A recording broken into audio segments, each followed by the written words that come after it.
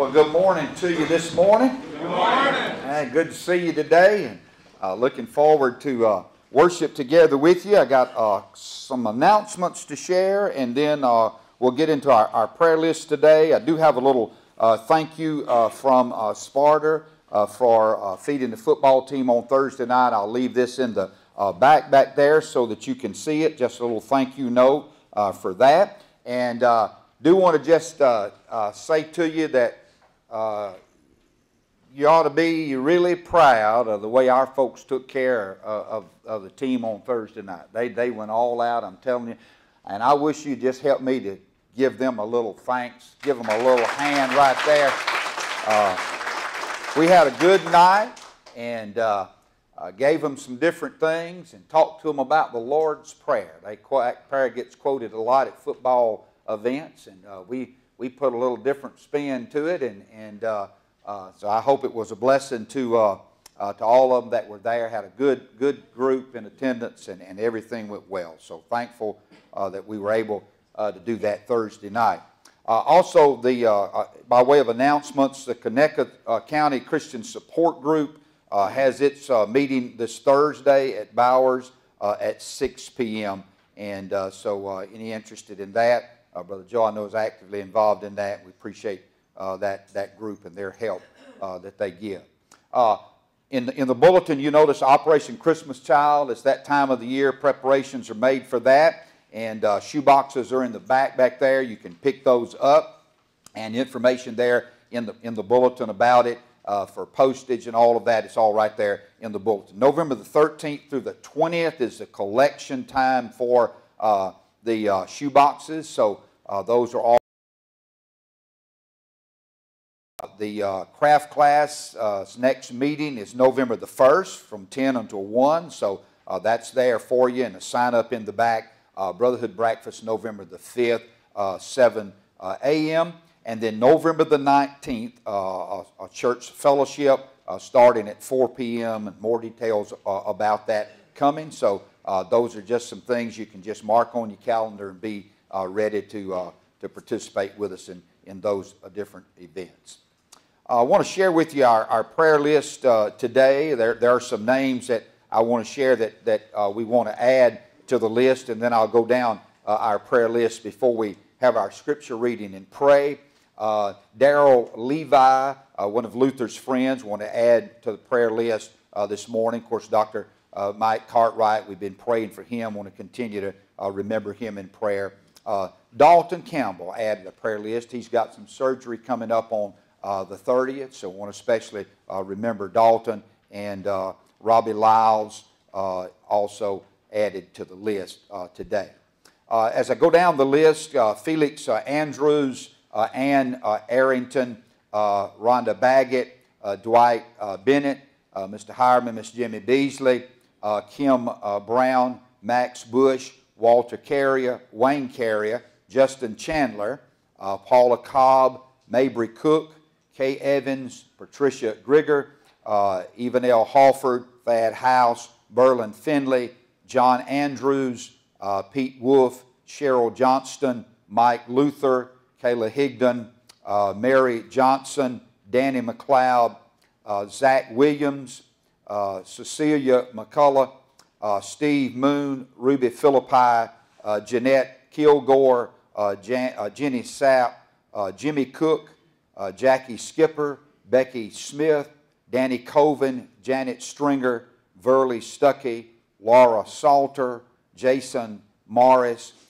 Jerry and Lena Warren, Fred McIntyre, Bessie Watts, Tony Weaver, Dustin Crawford, Janice Vickery, Versi Higdon, Larry Oswald, and we can also, Erin Fuller can take her name off. I talked with her brother this week, and she is at home and doing well, so we're grateful that she's doing much better. Mary Brown, Mary is at home, just continuing to need our prayers, weak from that stay in the hospital.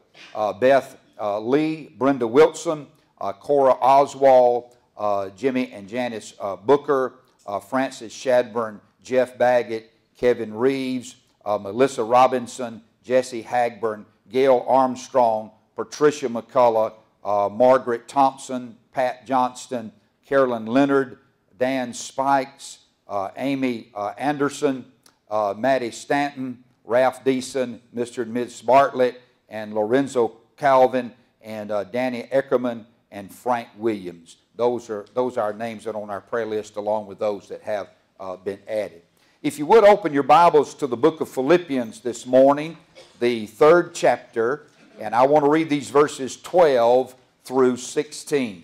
Philippians chapter 3 and verses 12 through 16. Not that I have already attained or am already perfect, but I press on that I may apprehend that for which Christ Jesus has also apprehended me. Brethren, I do not count myself to have apprehended, but one thing I do, forgetting those things which are behind, and reaching forward to those things which are ahead, I press toward the goal for the prize of the upward call of God in Christ Jesus. Therefore, let us, as many as are perfect, have this mind. And if in anything you think otherwise, God will reveal even this to you. Nevertheless, to the degree that we have already attained, let us walk by the same rule. Let us be of the same mind. Would you bow together with me as we pray? Heavenly Father, I do come to you today and just thank you so much for this day, the beauty of this day, your creation that already we've had the privilege of enjoying. And Lord, we're gathered together today as a family of faith, gathered in your name, gathered for your cause, to honor and glorify you, to encourage each other in our walk and relationship with you. And Lord, I just pray today that the Holy Spirit of God would anoint this place, that the Holy Spirit of God would guide this service and lead us in all that we do here today. I pray not only for our worship time this morning, but for our Sunday school that follows afterwards. I pray for our Sunday school teachers and for your favor and guidance to be upon them and over them as they open up your word and teach it to the people of God. And Lord, I do come today to pray for these many that are on our prayer list. Names that have been here, names that have been added today. And Lord, with each one of them, there are specific needs that each has. And Lord, the miraculous thing is that you're the God who can be everywhere and who is able and capable to meet the needs of your people. In fact, Lord, in your word, you have instructed us over and over again to come, to ask, to seek, and to knock. And Lord, today, that's what we're doing. We come today on behalf of other people who are not with us, who are suffering, who are going through various physical challenges. And Lord, we pray today that your favor, your love, and your comfort would be upon them.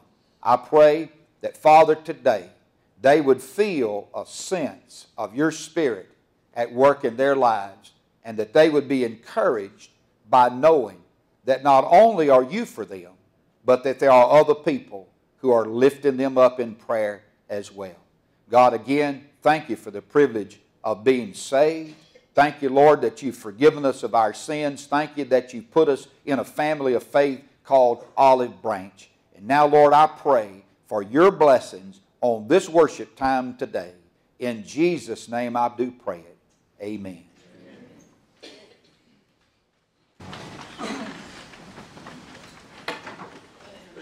Well, if you would open your Bibles today to Philippians chapter 3, Philippians the 3rd chapter, and we're going to be studying together today these verses 12 through 16. As we continue studying through these verses of Scripture in the book of Philippians, I want to speak today on this subject, running the race. Running the race. Paul is a beautiful teacher and a wonderful preacher. And the reason I say that is because he uses so many pictures or illustrations to help us in understanding the Christian life and what it is all about. In fact, in this 3rd chapter, Paul gives us three wonderful pictures of what being a Christian or a child of God is all about. He's already given us one. Back in the 8th verse of this 3rd chapter, he says, I count all things lost. And the word count there is an interesting word. It literally is a banker's term or a bookkeeping term. And Paul there is weighing out the options, he says. He's putting things over in the credit column and in the debit column. And what he's saying is that knowing Jesus as personal Savior outweighs anything you could ever have in your life.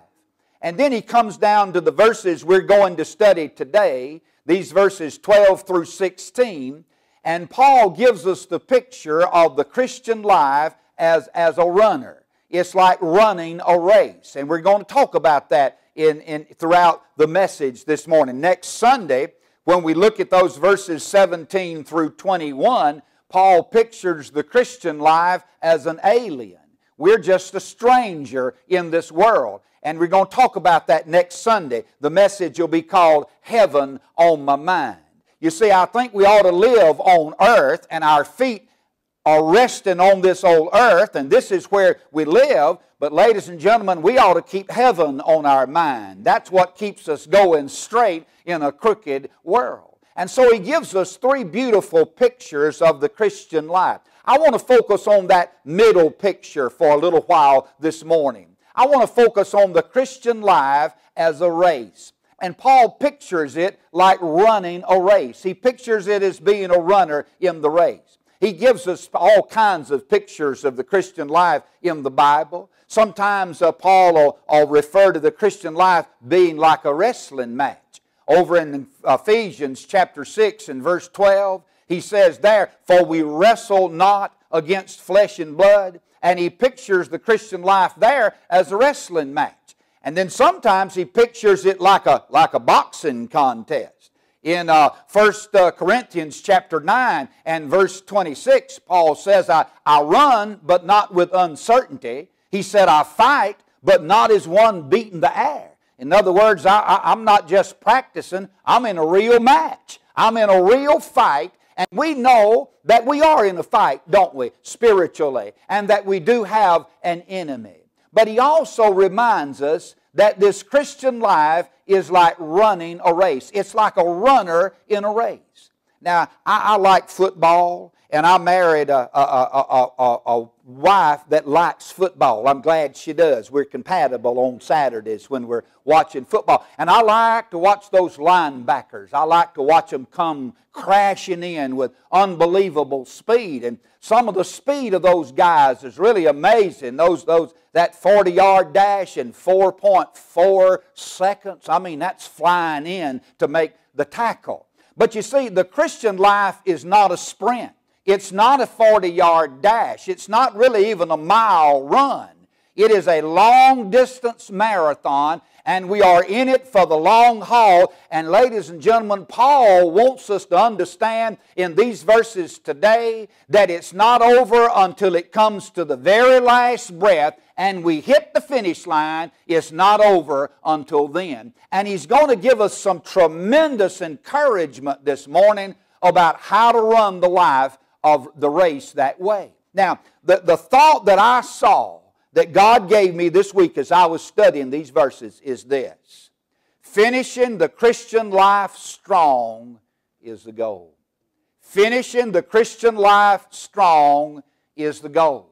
You see, one thing about the Christian life, different from a regular race, Paul talked about it in 1 Corinthians 9 and verse 24. He said in a regular race, all run. But he said, only one gets the prize. Only one receives the award. Well, the difference in a marathon race that's run today and the Christian race is that if you finish, ladies and gentlemen, you hit the tape and you get the prize. And we're going to talk about that a little bit today, how that happens. See, what Paul is interested in these verses this morning and what he encourages us about is the importance of making progress in your Christian life. Now, I hope you're making progress this morning. I hope you are maturing. You know, one of the things I've always enjoyed doing for the last 12 years is being the chaplain of the Greenville High School football team. We've had up years and down years. But you know, one of the things I always enjoy seeing every year is a team improve. I enjoy seeing that. And you can watch it. Hey, some years it doesn't happen. Some years they don't click for whatever reason. They don't come together as a team. They don't play as a team. Egos can get in the way, and you can have a super talented athlete that thinks the whole thing's built around him, and you don't have teamwork. But what I like to see is that team just improve from week to week. They're getting better. They're getting stronger. But guess what? Nothing encourages me more than to see that in the lives of people who are living for the Lord Jesus. Just see people improving, see them in growing in their relationship with God, and see them just getting more and more mature. Now, Paul uses an interesting word in these verses to describe this progress of the Christian life. He uses an interesting word. The word he uses is the word perfect. He uses that word several times in these verses of Scripture that I read for you. Verse number 12, he says, not that I've already attained or am already perfect. You see that? And then in verse 13 he said, brethren, I don't count myself to have apprehended, but this one thing I do, forgetting the things which are behind, reaching forth unto the things which are ahead, I press toward the goal of the prize of the upward call of God. Verse 15 he says, therefore let us as many as are perfect have this mind, and if anything less, you think otherwise, God will reveal it to you. He uses that word perfect. Well, what's he mean? Does he mean sinlessly perfection? No, I don't think that's what he's talking about. This word is often used to describe maturity or progressing along.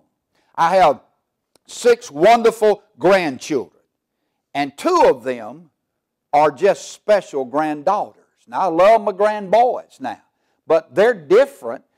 And I love those grandchildren. I got a little 8-year-old granddaughter and a little 5-year-old. And let me tell you, my little 8-year-old, she is a perfect 8-year-old.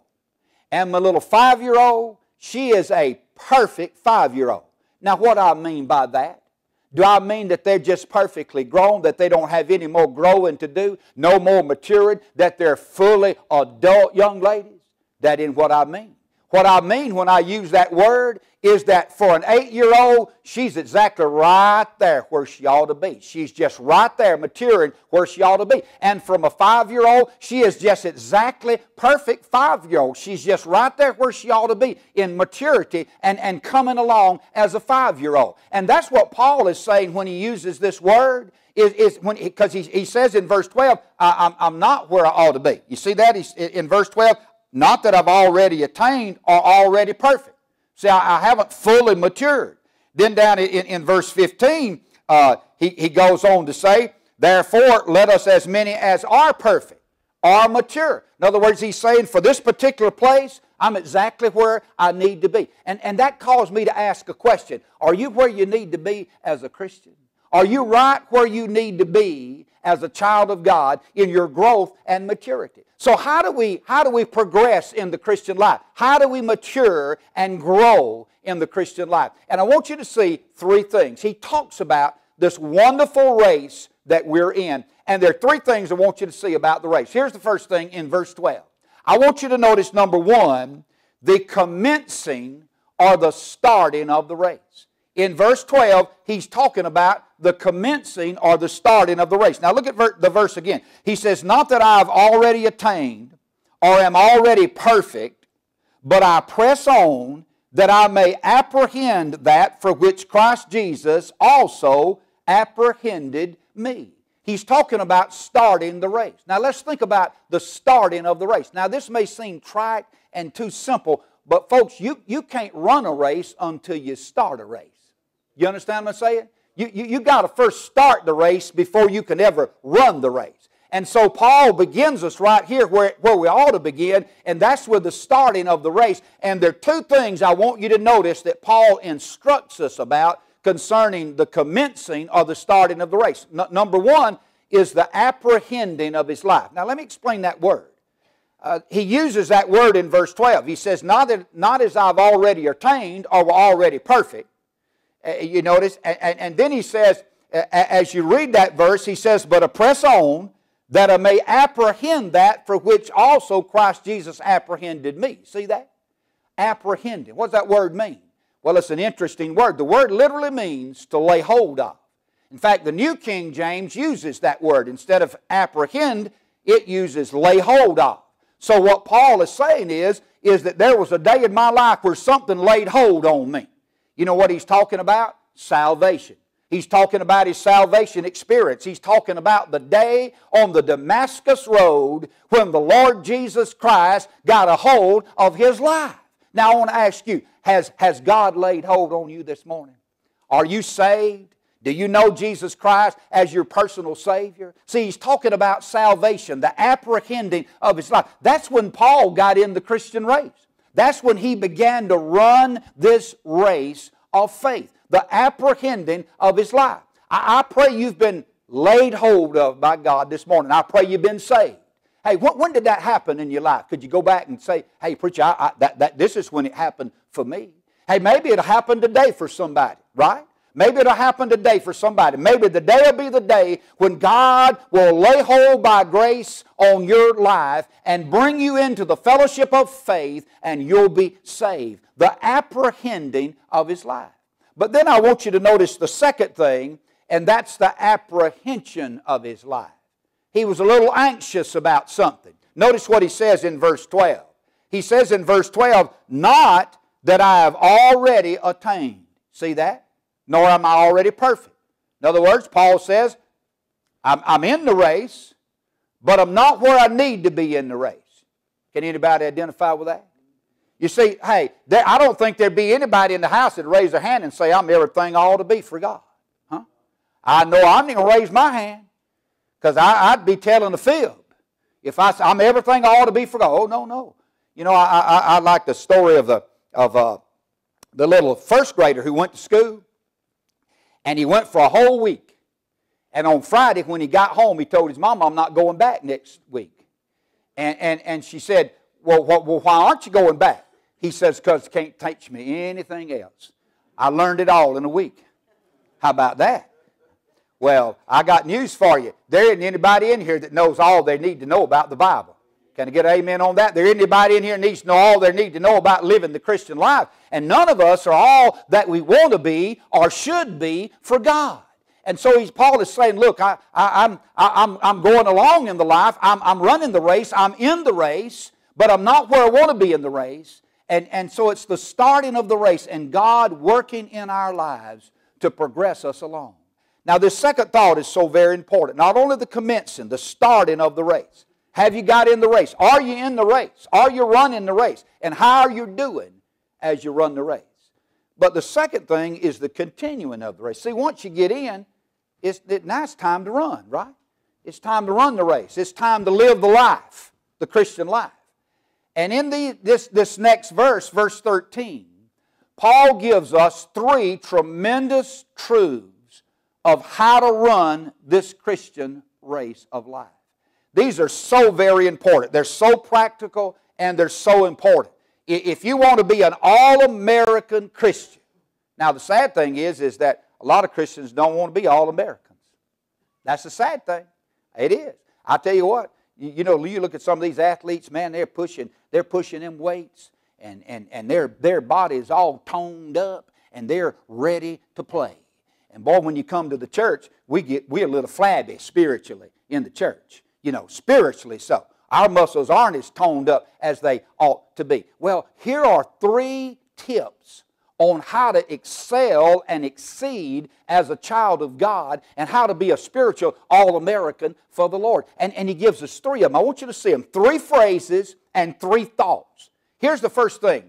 If you're going to be an all-American for God, if you're going to progress in the Christian life, there must be, first of all, a concentration on the present. See, you and I as believers face two dangers. We face the danger of the past and the danger of the present. Now let me explain it. We face the danger of the past because if we aren't careful, we'll live in the past. But we also face the danger of the present because if we aren't careful, we'll rest in the present. You know, my daddy always said, boy, you can't rest on your laurels. I never have looked that word up. I believe I'll go see what it means. But I understood what he meant is that you ain't going to sit on a stump over there when we got stuff to do. You ain't going to just rest in the present when we got things to accomplish. Well, God is warning us that the past can be a danger for us and the present can too. And that's why Paul says there needs to be a concentration on the present. And notice what he says in verse 13. He says, this one thing I do. You see that? This one thing. That's concentration, isn't it? He isn't saying two things or three things. You know, somebody said the reason Christians aren't better Christians than they are is they don't say this one thing I do. They say these 40 things I dabble in. Well, Paul is concentrated. He is concentrated. This one thing. You know, a drill is a powerful thing. And you know why it's so powerful? Because all the power is concentrated on one point on the bit. See, concentration. You know, they had a play in football years ago called the flying wedge. And you know, they made it illegal. They made it illegal. You know why? Because it was causing injuries. Because, man, you just had the runner blocked up in a wedge. And it became so powerful as it moved down the field, almost unstoppable. There is power in concentration. In fact, I was studying this week, and I got to going back looking at what the Bible has to say about one thing. Wow. So many times in the Bible, our Bible talks about one thing. Psalm 27 in verse 4. The psalmist said, one thing have I desired of the Lord, and that will I seek after, that I may dwell in the house of the Lord all the days of my life. The psalmist said, there's one thing I'm looking at. Man, I'm looking forward to going to church. I'm looking forward to getting in the house of God. One thing, the psalmist said, I'm searching for. And do you remember John chapter 9, verse 25? You remember that passage of Scripture where the guy was blind and Jesus healed him? And they were saying that, you know, Jesus was a sinner. And they came to the blind man and asked him what he thought about it. I love his answer. He said, whether he be a sinner or not, I don't know. But he said, this one thing I know. Once I was blind, but now I see. One thing, you see? And do you remember when Jesus was talking to that rich young ruler in Mark chapter 10 and verse 21? And he was talking to him, and Jesus said to him, he said, one thing thou lackest. You just lack one thing. But oh, he missed the big thing because he was missing God. He was missing Jesus in his life, and he missed out on the big thing. And then you remember in that same chapter, Mark 10, down verse 42, Jesus is in the home of Martha and Mary. Remember that? And Martha's cooking and the pans are rattling and Mary's sitting at Jesus' feet and she's frustrated because Mary isn't doing anything. You know what Jesus said to her? He said, Martha, Martha, one thing. You're missing one thing. That's fellowship with me. The Bible talks about one thing so many times. So important to be concentrated in the present on our relationship with the Lord. But not only is there a concentration on the present. Watch this second one. Number two, if you're going to run this race faithfully, be an All-American for the Lord, not only does there need to be a concentration on the present, but a cancellation of the past. Listen to what he said. Forgetting those things which are behind. You see it? Forgetting. Now what does he mean? Does he mean that we can just forget?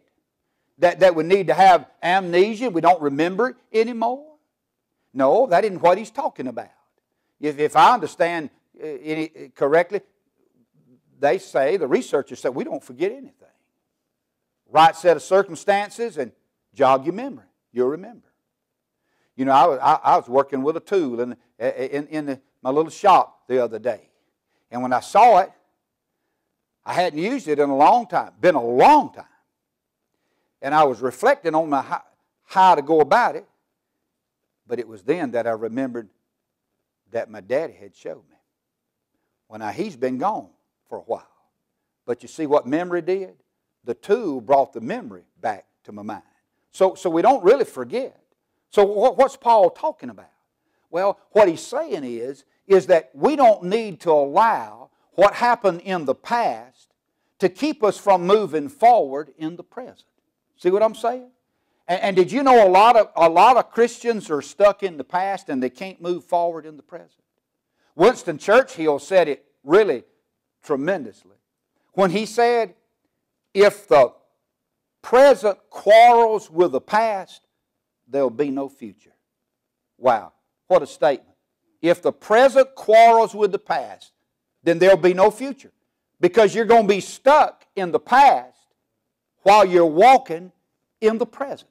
And so Paul says, if we're going to keep on going forward in the Christian life, hey, we're going to have to cancel out some things of the past. You say, well, what do you think needs to be canceled? I tell you what I believe Paul had to cancel in his life. And I think we have to do the same thing. One, I think we have to cancel out past grief or guilt. Paul had to. You don't think he had dealt with any guilt? Murdering people? Come on now. Persecuting the church? Locking folks up? Dividing families? Being responsible for the one who probably had lives snuffed out? You don't think he had to deal with some of that? But you see, it was the grace of God that helped him with the past and allowed him to realize that God had forgiven him. And hey, sometimes Christians can't move forward in the present. They don't serve in the present. They don't serve because they're dealing with the past and they can't get over something that happened in the past. Ladies and gentlemen, God has the grace to forgive if you'll just confess it to Him and move forward. So past guilt. I'll tell you something else. Past grief. Paul had been hurt. You know, he'd been beaten, left for dead. They just walked out and hoped he'd go and die. And look at all the things that happened to him. Shipwrecked, all kinds of things. You know, he could have held on to those things, but he got over them. Past grievances. You know, sometimes we can't go forward because somebody hurt our feelings. And so we can't get over that. And so, hey, I'm telling you, there are people not serving in church today because they got the feelings hurt, and so they just step back and they're just not doing anything. Look, don't let somebody else rob you out of serving God. If God called you to serve, hey, you get in there and you serve. You know, I love the story of General Robert E. Lee. When the Civil War ended, he was up in Virginia visiting with a lady. And in the course of the visit, she carried him out in the yard. And she showed him one of those beautiful oak trees that were on their property. And she said, I want you to just look at that. What do you think about that? And yes, when the northern troops had come through, they had defaced that tree. They had carved their initials into that tree and scarred it up. And it was scarred for life. And she's bitter about it. And she looked at General Lee and she said to him, now what do you think I ought to do with that tree? He said, ma'am, you need to cut it down and move on. And ladies and gentlemen, sometimes we just have to cut some trees down and move on. Amen?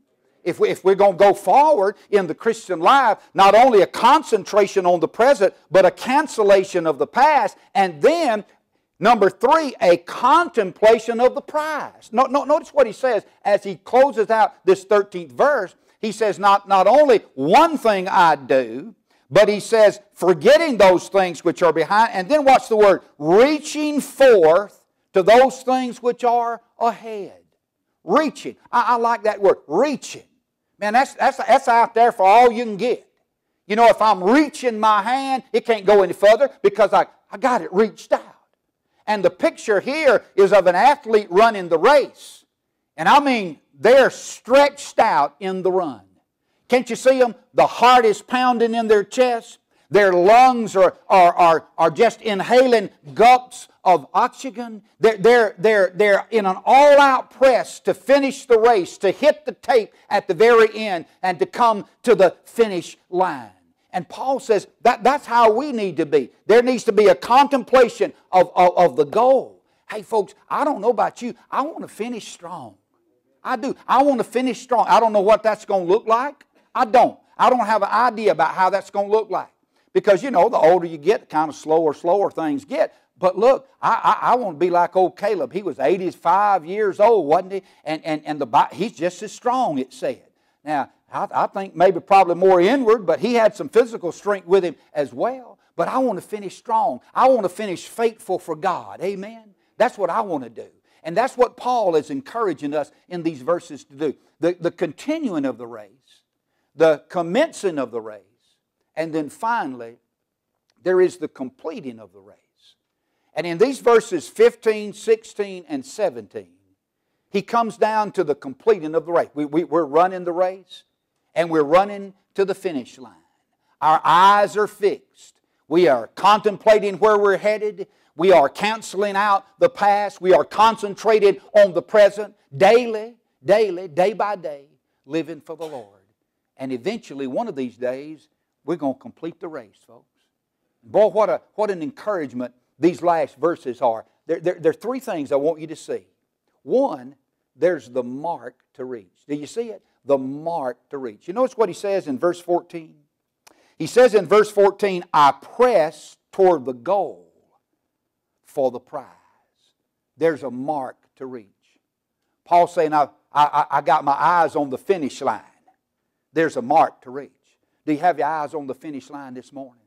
Hey, folks, there's a mark to reach. Not only is there a mark to reach, and this isn't a point, this is just a thought, there's a master to see one of these days. You know, I like that Hebrews 12:2. It says, looking unto Jesus, listen to it, the author and finisher of our faith. Now think about what that's saying. Jesus is the author. That means He's right there at the start when we get in the race. But He's also what? He's the finisher, which means He's going to be right at the end when we hit the tape and come to the end of the race. You see it? He's there at the beginning, He's there at the end, and the Bible says He'll never leave us or forsake us, which means I got Him all in between until I do come to the final part of the journey. But what a beautiful picture that is. There's a mark right here to reach. And I want to hit the tape. I want to be running faithful and strong for Jesus when the end comes for me in my life. So there's a mark to reach, but watch this. There's a medal to receive. A medal to receive. Notice what he says in verse 14. He says, I press on, in that verse, toward the goal of the prize of the high or upward calling of God in Christ Jesus. That's a beautiful picture right there. Here's what happened in the Olympic Games in Bible days. When a runner would hit the tape first, he had won the race. Here's what would happen. He'd be carried to a special place, and he would await the official call. In other words, they were waiting for the official call from the emperor himself. And the emperor would have a high box up in the stadium, and that's where he watched the race. It's also where he awarded the person who had won the race. So he's down here running the race. He gets the upward call. He gets the high call. See, Paul understood those events. And he gets the call from the emperor to come up. And he comes up to the emperor's box.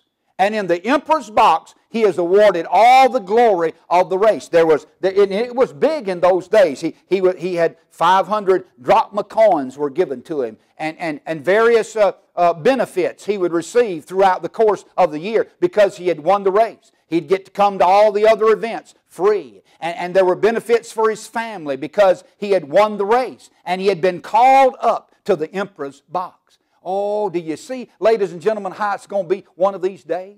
We're down here just running the race. We're just faithfully running for the Lord Jesus Christ. We're in the race. We're running the race. And one of these days we're going to come to the end of the race. And when we do, we're going to get the call. And it's an upward call. And brother, it isn't going to be the emperor's box. It's going to be the King of Kings box that we're going to be called to. And we're going to be, Paul put it this way. He said, I fought a good fight. And he said, I finished the race. And I kept the faith. And then listen to what he said in 2 Timothy 4 and verse 8. He said, henceforth there is laid, watch what it said, where? Laid up for me a crown of righteousness, which the Lord, the righteous judge, shall give to me at that day. And not to me only, but unto all those who love His appear. And I got news for you. There's not only an upward call for Paul, there's an upward call for you and an upward call for me one of these days if we'll faithfully run the race. You know, I've been to Rome. I've seen that prison where eventually they carried Paul and put him in. I've walked across the street where they say, I don't know if it's where it was or not, the old guillotine was, where eventually they carried Paul out of that Mamertine prison and carried him across the street over there and strapped him down, and he lost his life. You know, I was thinking about that this week. They carried old Paul out of that prison, carried him over there, put him in the guillotine. The blade fell, and his life was lost. And perhaps somebody said, poor old Paul, he bit the dust today. Oh, no, no. He hit the tape, ladies and gentlemen. He didn't bite the dust. He hit the tape. And you know, one of these days, my body ain't going to last forever. My spot's already picked out. I ain't getting morbid about wanting to get there too soon, but it's been picked out. And one of these days, when I don't breathe anymore and somebody says, well, that poor old preacher, he bit the dust. Don't you believe it for 1 minute, ladies and gentlemen, I hit the tape. And that's true for every one of us as the people of God. See, there's a medal to receive. And then notice the message to remember. Don't miss this, the message to remember. And he gives us that in verses 15 and 16. He says, therefore let us, as many as are perfect, maturing, let us have this mind. What mind? This mind of progressing in the Christian life. This mind of growing as a child of God. This mind of seeking to be everything we can for God. And to be all He said, we need to have that mind. See, that ought to be the mind we got right here in this room. And we ought to encourage each other in that. And he says, if you don't have that mind, then God will talk to you about it. That's my paraphrase, but you notice he says it. And if anything you think otherwise, God will reveal it to you. He'll show you. Nevertheless, he says, verse 16, to the degree that we have already attained, in other words, we're already maturing, let us walk by this same rule, progressing, moving forward, growing. Hey, we ought to be getting a little better, a little better, a little better each week. Just like a good football team improves. Christians ought to be improving a little bit, a little bit, a little bit along. That ought to be the mindset. At the bottom of one of those Swiss mountains, there's a little country church. And there is a man buried in the cemetery of that little country church who died trying to climb that mountain. His body, his grave, is in that little church. Now I want you to listen. They have just his name there, the date that he was born, and the date that he died. And then listen to what it says. They put an epitaph at the bottom of those dates. And here's what the epitaph says. He died climbing. He died climbing. I want to tell you that's how I want to go out. I want to go out growing. I want to go out climbing for Jesus Christ. We sang it. Lord, plant my feet on higher ground. That ought to be our motto. That ought to be the motto of every Christian and child of God in this room today. That will end growing, climbing, progressing for the Lord Jesus Christ. Would you bow together with me for prayer? Heavenly Father, I come to you today. And first of all, Lord, just thank you for these verses of Scripture.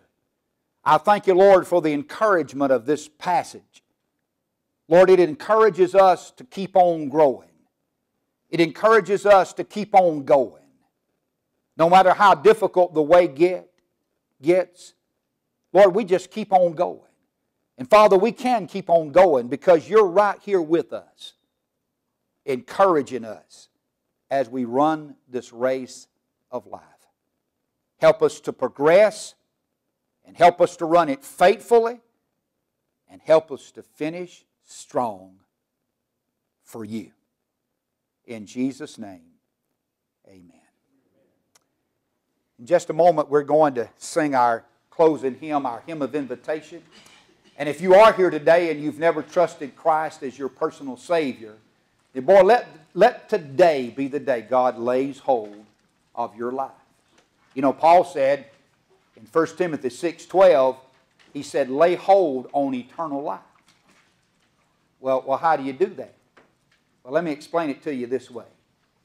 God lays hold of us in grace. We lay hold of Him by faith. And I will encourage you today, if you've never by faith trusted Jesus Christ as your Savior, do that today. Lay hold of eternal life today by faith. If you know Jesus, then let's go away from here determined with God's help to be faithful followers and to grow and progress and mature in our walk with the Lord. I want you to turn to our hymn of invitation. It's 185. Hymn 185. If you'll turn to that, and then if you'll, as you find it, just stand with me. We're going to sing this hymn of invitation.